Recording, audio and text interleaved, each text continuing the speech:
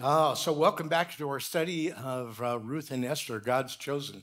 Lord willing, we will be in chapter 4 next week, and that will conclude the book of Esther. And then we're going to go into that will conclude the book of Ruth. I sometimes get ahead of myself. And then we're actually going to take a week break in there. And just to be honest, it's personally selfish because our grandkids are coming to town. So we're going to take some days off and we're just going to go and spoil grandkids and have a great time with them and hopefully pour a little of ourselves into them.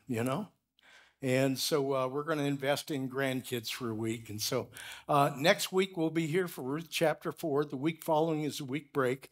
And then 2 weeks, on October 11th, we will return for the first of Esther, chapter 1. We're looking at the pride of Persia.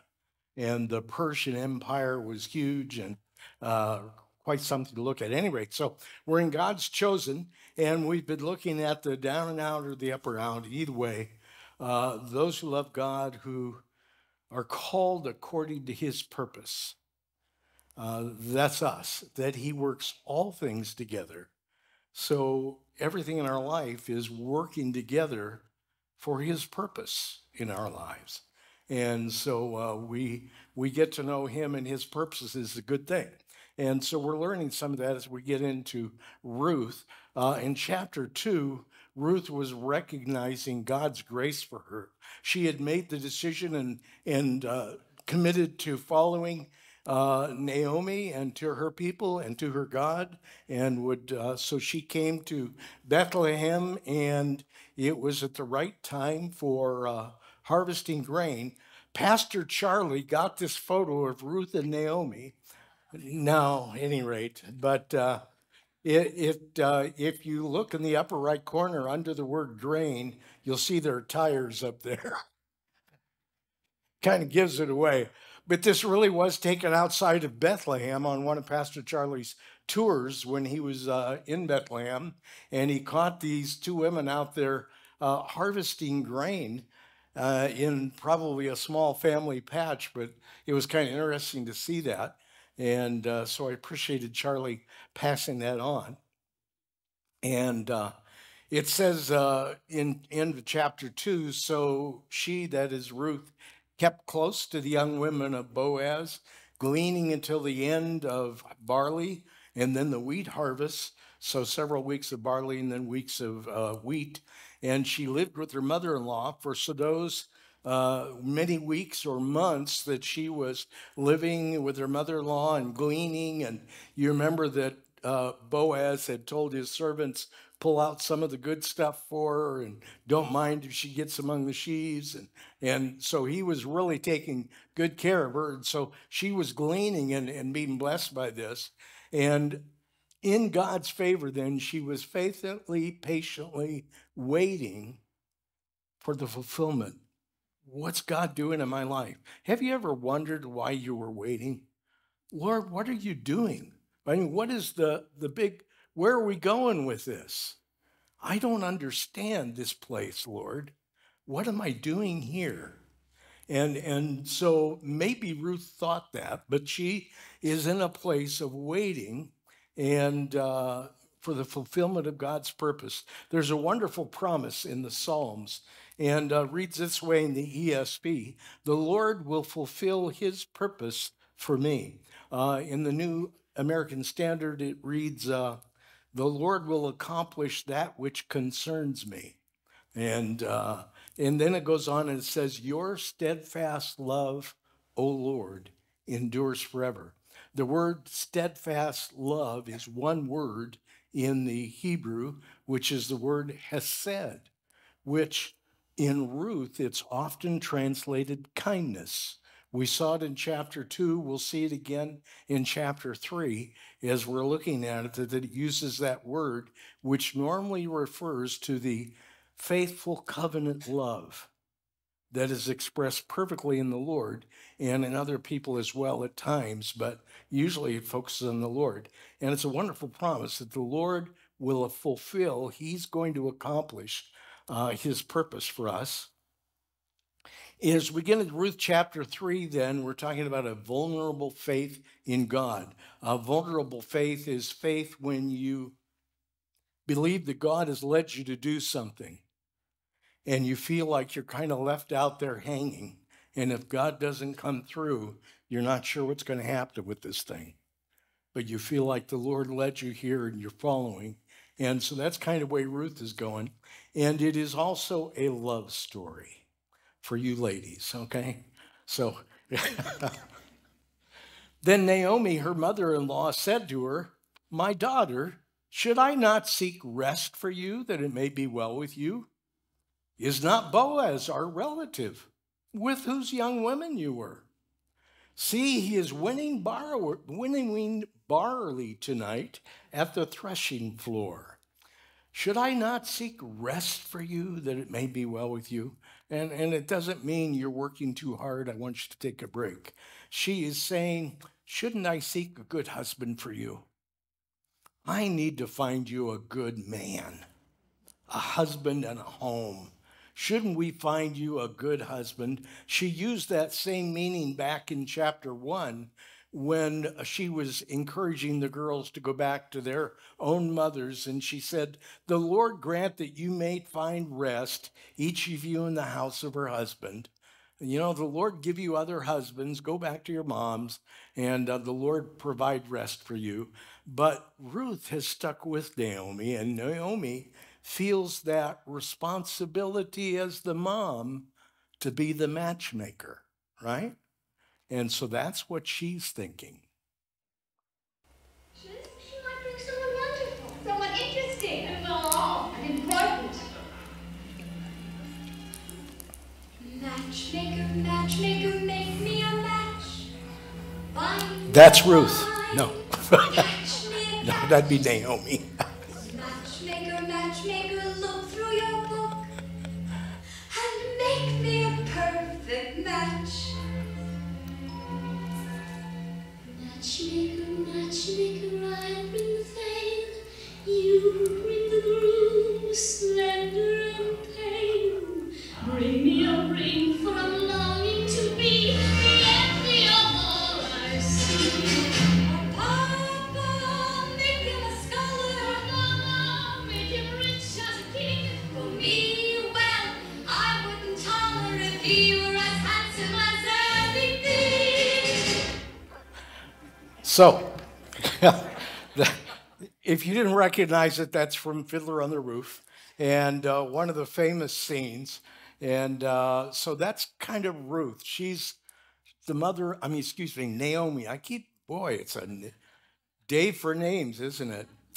Naomi, the mother-in-law, who is stepping in to help find a good spouse, a good husband for her daughter-in-law, Ruth. And so she has got one picked out, obviously. She says, Boaz.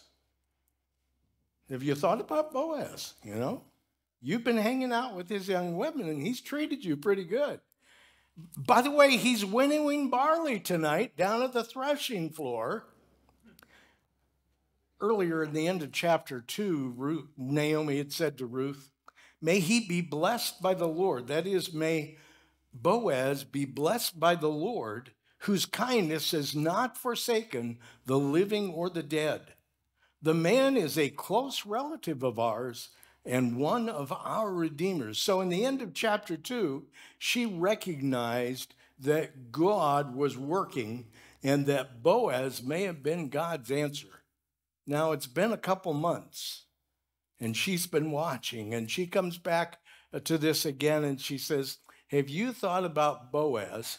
And he's down winnowing barley tonight. Now, it was good times had returned to Bethlehem. Threshing was a time of hard work, but the mood was one of laughter and joy and feasting. Why might that be? Because they had had a time of famine that had lasted for some years. And now it was a time when there was good harvest again. and they had come back to Bethlehem, and it was a time of rejoicing with bringing in the harvest. And so godly Israelites like Boaz would have been celebrating the goodness of God, definitely. And so that's what was going on. And by the way, Pastor Charlie had this photo as well, which was, I thought, wow, that's excellent. This is modern day outside Bethlehem. And it can't be that different from 3,000 years ago, over 3,000 years ago when Ruth was there. But there is this exposed rock plot of land, and they're using that where they are winnowing out the grain. They would separate it with wheels of a cart or an animal walking over it, and then they would take it and they would throw it up in the air, and the wind would blow off the chaff and the grain. So you can see he's getting a good pile of grain in front of that guy in the dark cloak, and the chaff is blowing here to the front of the slide. So that it's kind of a neat picture there, and I'm just impressed. The guy on the right has got, there in the middle has got modern pants on, but the other gentlemen are dressed very much like they would have back in the day. So the process may not have changed much in some areas back there in Israel. And so this is where they were winning the grain out, and he caught that beautiful photo just outside of Bethlehem. And so she is saying, hey, he's out there winnowing barley tonight. Wash, therefore, anoint yourself, put on your cloak, go down to the threshing floor. Do not make yourself known to the man until he has finished eating and drinking. So, wash, anoint yourself, put on your cloak. It's an outer garment, kind of a covering thing, and they would sometimes use that as a coat, as a blanket at night. And so that was their outer cloak. And she says, go down to the threshing floor, but don't approach him in public while the other men are around and they're celebrating or whatever. Wait till he's alone privately later. And then she has more instructions. By the way, the Western mindset reads this, and we read into it all kinds of sexual implications, that she's setting him up for a seductive encounter. And that is not what is going on. That is our Western mindset at work. So don't let it throw you. We'll be kind of explaining it as we go through the process. But that's not what Naomi is suggesting. And so she's saying, go down there and wait until he's finished eating and drinking with the guys. When he lies down, observe the place where he lies. Then go, uncover his feet, and lie down there at his feet, and he will tell you what to do. You may have to wait a bit, but... And she replied, all that you say, I will do. And I would have thought, you want me to what?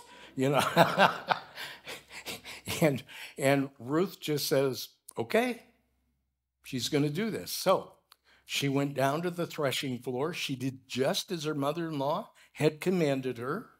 And when Boaz had eaten and drunk and his heart was merry, he went to lie down at the end of the heap of grain. Now, the reason he was lying at the end of the heap of grain was that while they were beating it out and they had these piles of grain that had built up during the day, and before they had time to take them to some secure location, they actually slept out there on the threshing floor to guard their grain, their produce, what they'd worked for. And so that's what he's out there. He's actually sleeping out there on the grain. You can imagine how comfortable that rock would have been to sleep on.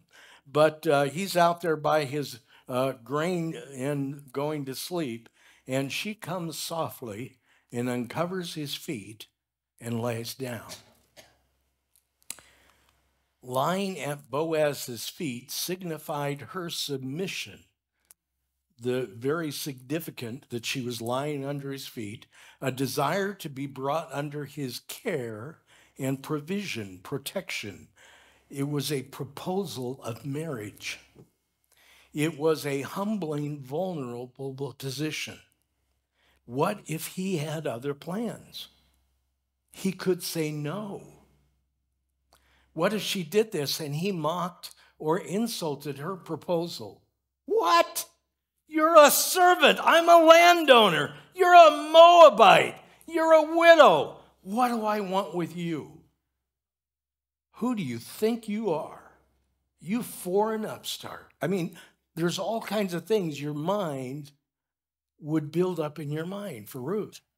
She would probably have these thoughts and wonder, even though Boaz has been so kind to her and so nice and hasn't treated her badly at all, and yet your mind, or what if under the influence in the evening and the dark and the aloneness, he tried to take advantage of her?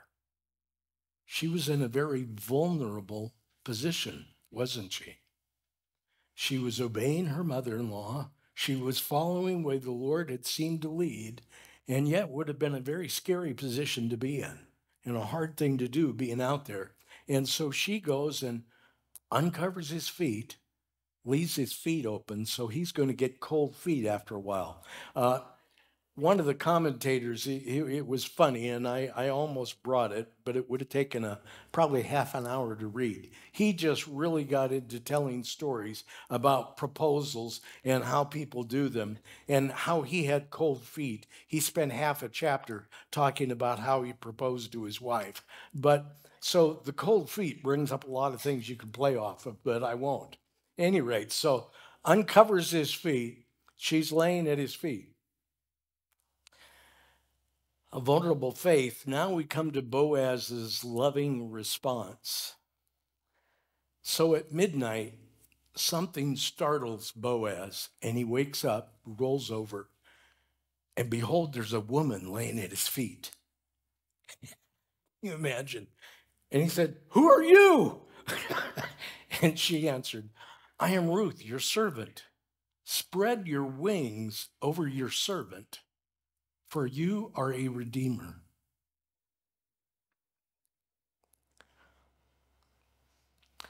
Wearsby threw in some humor as well. He says Adam went to sleep and woke up to discover he'd been through surgery and was now a married man. Jacob woke up to discover that he was married to the wrong woman. Boaz woke up at midnight to find a woman lying at his feet and proposing marriage. And so she says, "I am Ruth, spread your wings over your servant. You are a redeemer." Wings, interesting, can also refer to the corners or the edges of a garment. Very interesting word that is used here. And it is a marriage proposal. And she is proposing marriage to Boaz. And it was kind of a scary thing. It's interesting, the word wings, back in chapter 2 again, Boaz had been speaking to Ruth, and he had said, "For what you have done, a full reward be given you by the Lord, the God of Israel, under whose wings you have come to take refuge." And the word wings there is the same word wings here. And so it's, or some translations pick the other way and go with the garment, and it could read either way. But I think Ruth was doing a play on the word, and she was hearkening back to his blessing on her. And basically she's saying, "Will you be the fulfillment of that blessing? Did you really mean what you said?" Wow. And so she says, "Spread your wings over your servant." The kinsman and redeemer, the law of Moses required that when a man died childless, a close relative should marry the widow, thus perpetuating the family name and keeping the land in the family. So a widow would not marry outside of her tribe or clan, but to keep that, they had had the tribal allotments of land when they had come into the promised land. And so to keep that land within the tribal allotments, and so it didn't get all confused and passed over to other tribes, You were only to marry within the tribe. And so, if you were widowed, someone then, a close relative, would marry and keep on going that family name and would also perpetuate then the ownership of the property within the tribe. And so, that's what Ruth was proposing to Boaz. She's saying, you are a close relative, you are a potential redeemer, one who will marry me, perpetuate the family name that my husband, who was the son of Elimelech, he died, his brother died, his dad died. There was no one to carry on that family name. And so she was saying, you would carry on that family name, and the property then would come under your ownership, and you would take care. And so she was proposing that he be the Redeemer. Well, one of the commentators talked about Boaz and Ruth as a couple. He said they're totally different in just about every way. One grew up in idolatry and pagan religion. The other had grown up as a follower of the true God. He was rich, she was poor, lived hand to mouth. He was a business owner, she was a migrant worker. He was single, she had been married, now widowed. And he was a mature believer, and she was a brand new follower of the Lord. The list could go on and on and on. You know, if you go online now, a lot of people meet online anymore.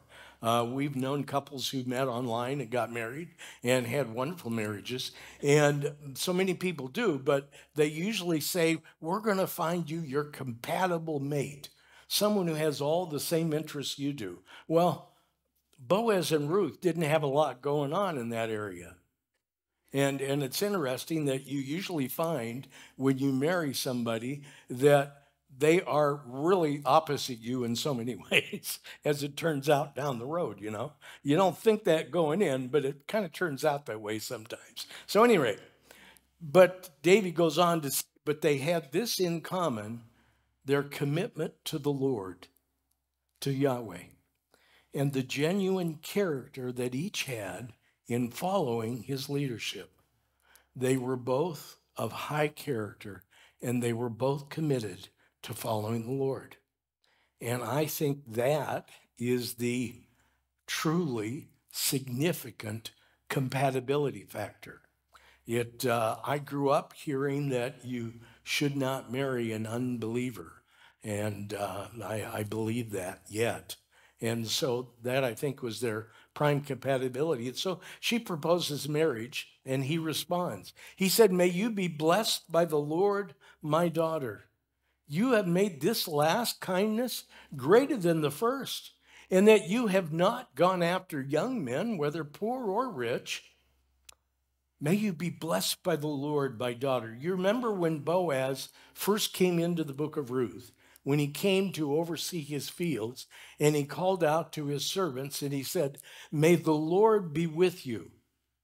And you know, what a wonderful blessing that he would give. It was his first words we meet him with was a blessing in the name of the Lord. And then he blessed Ruth in the name of the Lord. And now again, he's blessing Ruth in the name of the Lord. This is a trait of Boaz's, if you will. And I am so impressed that the first words he says to Ruth after her proposal is a blessing in the name of the Lord. And his last words to Ruth after that will be in the name of the Lord again. That it kind of sandwiches his comments. So he has a very integrated faith. That is, it's not something he puts on for Sabbath day, or he puts on for Shabbat, or for services in the synagogue, or wherever they would have gathered. It was just part of his life. It was the way he lived and who he was. And so he says, may you be blessed by the Lord, my daughter, a term of respect and compassion that they've been using for Ruth throughout. You have made this last kindness. There's that word kindness again.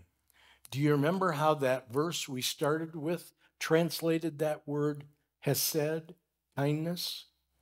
It was steadfast love. That is the covenant loyalty love that the Lord has for his people, that he has promised to. And it was that kind of covenant faithful love that you have shown. You had shown that love to Naomi when Ruth had committed to follow Naomi, and she has been with Naomi and provided food for Naomi and cared for her through all these weeks and respected her. And he says, now this last kindness, this last loyal love you have shown to Naomi, in that you could have gone after anybody. You've been working out with these young studs in the field, and you could have seen somebody that caught your eye who looked pretty good out there. And he said, you haven't gone after any of them, whether they were poor or rich or whatever, but you have sought out a redeemer, someone who would honor your family, Naomi, and carry on the family name. And that honor and respect to the family heritage really touched Boaz. He liked the quality of this young lady. And so he compliments on this last kindness. So, first was her faith, love, commitment, and the last was choosing a redeemer as a husband. And now he says, my daughter, do not fear. I will do all for you, all that you ask. For all my fellow townsmen know that you are a worthy woman. And now it is true that I am a redeemer, yet there is a redeemer nearer than I. And again, some qualities of Boaz highlighted in the blue boxes. Now, my daughter, do not fear. He understands how Ruth must have felt trying to make this proposal to him. And he is understanding her position and has compassion and says, don't fear. I want to marry you with everything that's in me. This is my desire as well. I will do all that you ask. It would be my privilege to be the redeemer, to marry you, and to carry on your family name and so on. And so he is expressing his compassion, his understanding, and then making his commitment back to her. Yes, this is something I desire. And you know, all my fellow townsmen have been talking about you. Basically, that's what he's saying, but they all know that you are a worthy woman. The word worthy is a word we've run into before, too. I don't know if you remember talking about that word worthy, but the word worthy woman, we could translate it noble character. Some of the translations, ESV here has worthy woman. It's one word, that word kayil. It could mean a woman of excellence. New American Standard translates it that way. Also in Proverbs 12:4. Proverbs 12:4 is where it says, an excellent wife who can find? And that's the word that's used there, Kayil, a woman of noble character. Or in Proverbs 31, the Proverbs 31 woman. And it says, you know, an excellent wife is, her worth is far beyond jewels and so on. Or the NIV translates noble character, or the New Living Translation, New King James, or King James, all translated virtuous woman. And so all of those apply to carrying out and explaining how Ruth is viewed among that people of that town. It's a small town, people talk, right? If you come from a small town, you know, because that's the way they are. So anyway, Boaz quickly assures her that he is ready and willing to marry her, and he and everyone sees her as a worthy woman, a woman of excellence, a woman of noble character. And so far from being some kind of a Moabite refugee that has come here and sponging off our stuff, he says, no, you are a woman of noble character and highly esteemed. And so what a balm that would be to Ruth. And then there is this statement of honesty. But I warn you that I am a redeemer, but there is a closer relative who has first options.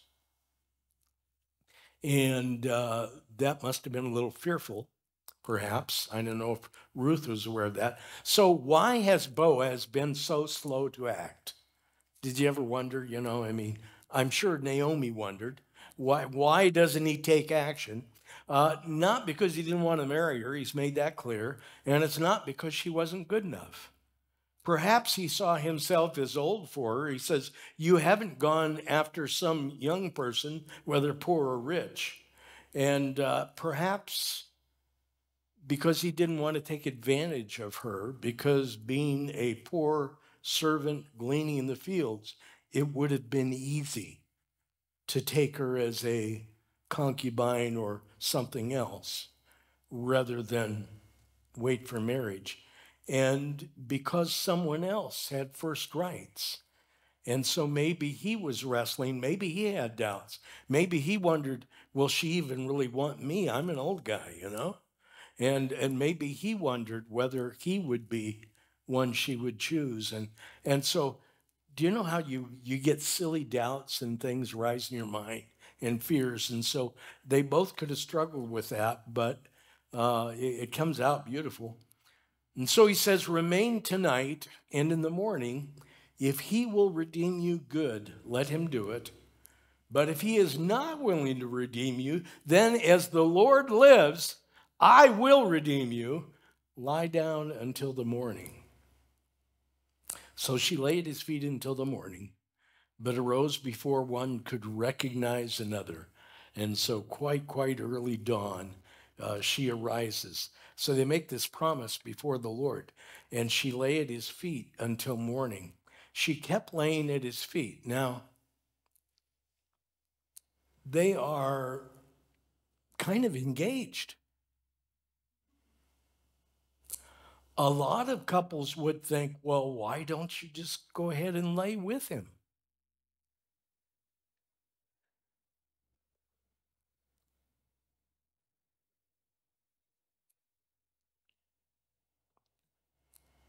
I'm trying to speak carefully and lovingly, but it breaks my heart when I see senior adults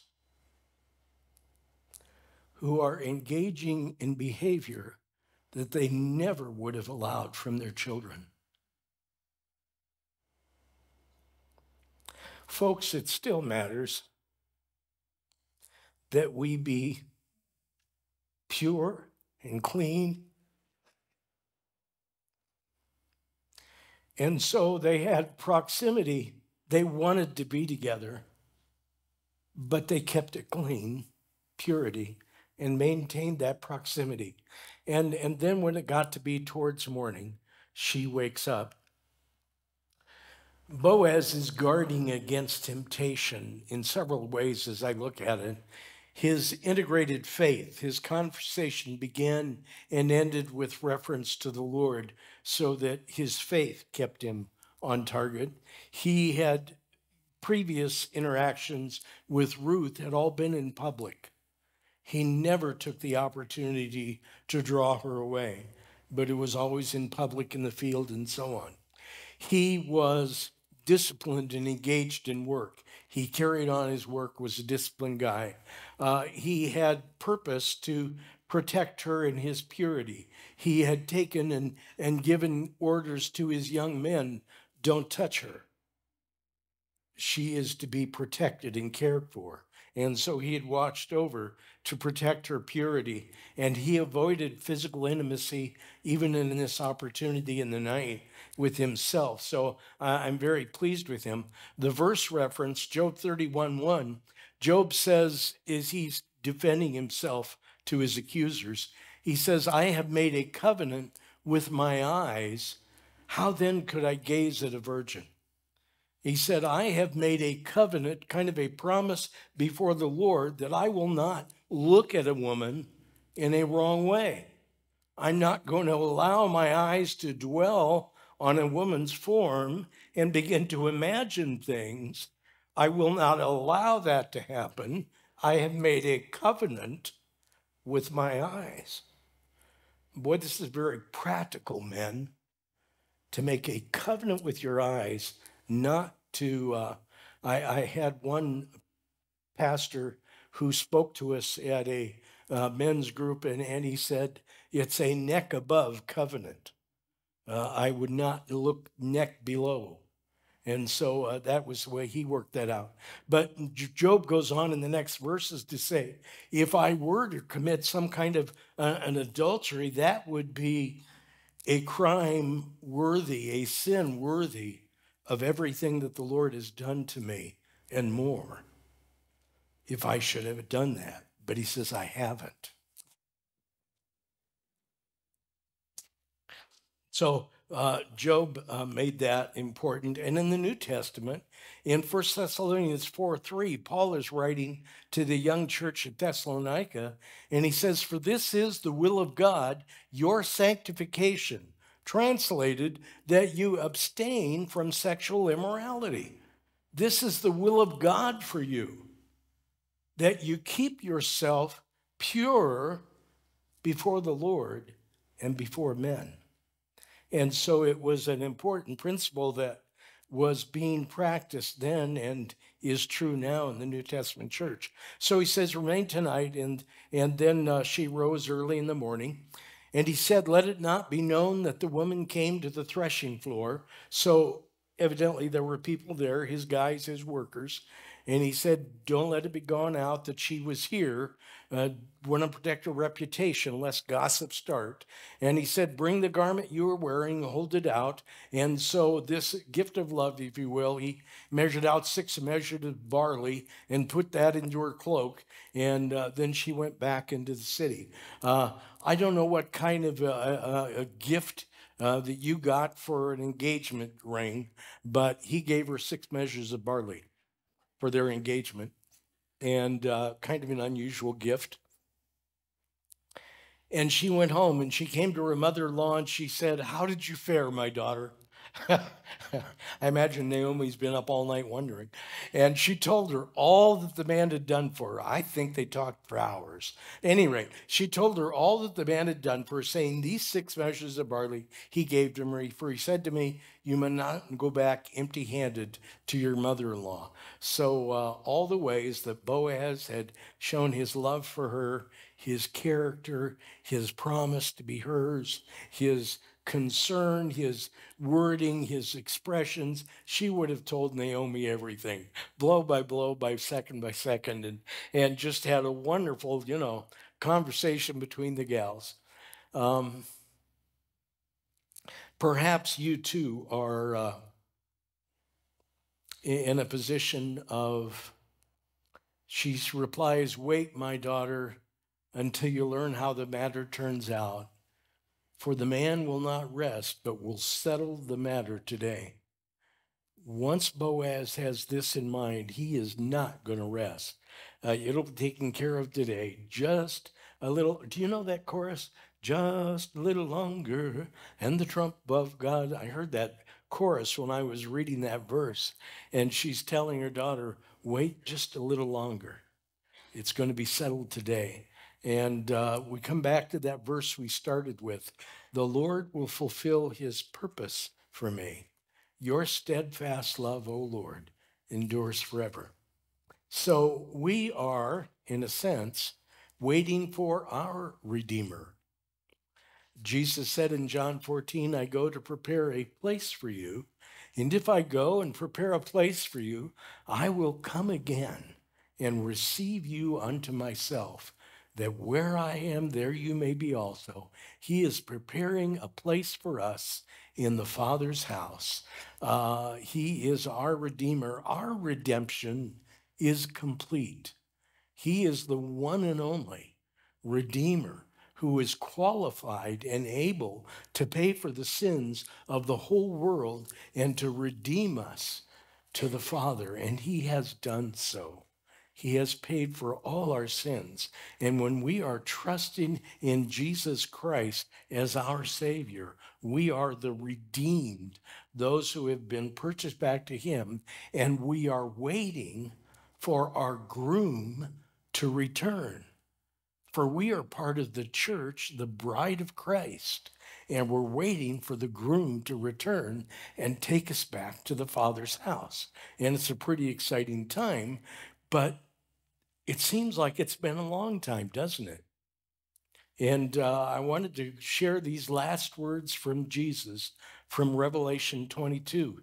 In verse 7, Jesus said, "Behold, I am coming soon." In verse 10, "Do not seal up the words of the prophecy of this book, for the time is near." Shame on the people who avoid the book of Revelation because they can't understand it, and to them it's a closed book. Shame on them. The Lord said, "Do not seal this up." It is a message to the church. And he said, so don't seal up because the word time is near. And he said again, "Behold, I am coming soon." And then in verse 16, "I, Jesus, have sent my angel to testify to you about these things for the churches." The book of Revelation is written for the churches. It's written for us. I hope you have gotten into the book. And then the last time he says in chapter 22, verse 20, "Surely I am coming soon." Now, if you put it all that together, he says, "I am coming soon, for the time is near. I am coming soon for the churches. I am coming soon." What more can he say? The word "behold," by the way, is an imperative. It's a command. It's not just a throwaway exclamation at the end of the phrase, like we kind of read it, like, oh, wow. He means focus on this. Hold on to this. Behold this promise. Focus on it. Don't forget it. Behold, I am coming soon for you. Amen. Even so, come, Lord Jesus. Let's pray. Dear Heavenly Father, thank you for the promise of your steadfast, faithful, covenant love to us as believers today. We do get tired of waiting. It seems long. We anticipate and look forward to your coming. And the days seem to be growing evil and worse. And Lord, the times seem very in accordance with the prophecies of the New Testament. Lord, we look forward to your coming. We look forward to Jesus, our Redeemer, our groom, coming for us with the shout of the archangel and the trump of God. Lord, we look forward to seeing our Savior. In Jesus' precious name we pray. Amen.